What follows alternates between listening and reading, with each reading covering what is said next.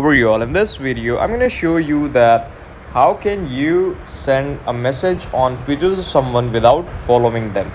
So this trick is quite helpful and interesting to do. What we have to do, we just have to go on our Twitter account here. Like you can see, this is my home page on my Twitter account, and I will search for the person which I don't follow. Like let me just search for a cricketer named Sachin Tendulkar. Like I don't follow him, so how can I message them?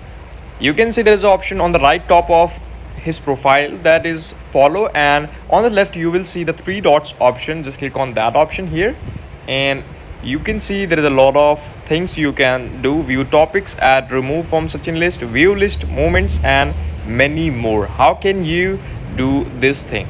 So the first thing you can do all is you can write a tweet to him by tagging him, and then you can just text him, like from in the form of tweets you can text to them. And if you want to text them privately, then you can just have to follow them, and after that you can send a text message to them. This video is quite helpful, and please subscribe the channel if you liked, and we will meet again with the next and the best video with all of you.